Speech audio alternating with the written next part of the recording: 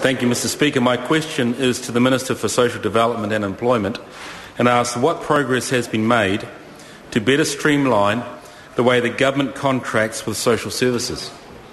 The Honourable Paula Bennett. Mr Speaker, we began the contract mapping project in mid-2010 to provide greater transparency and access to the government's funding to social service providers.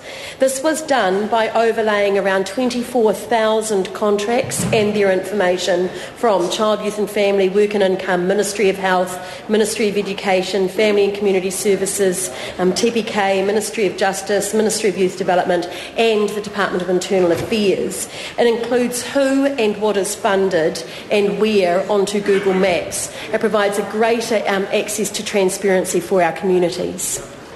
Jonathan Young. Supplementary.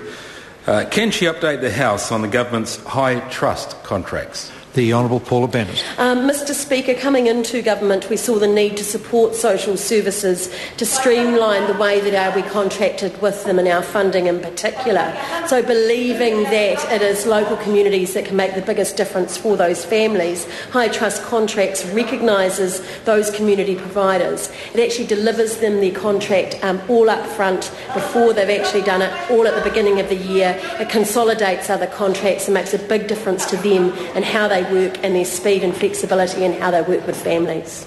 Question. Rahui Katne, supplementary question. Thank you, Mr Speaker. What level of savings can the government expect from the integration of government contracts under the whānau order model as against the silo approach of years gone by? The Honourable Paula Bennett. Mr Speaker, I can't give the member an absolute on what the savings are under the integration of contracts under whānau ora. And in all respect, I think that what it's actually done is providing more services to people into whānau.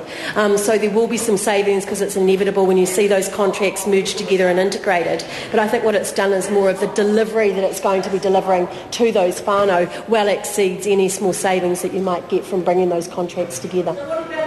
Question number 8, Grant Robertson.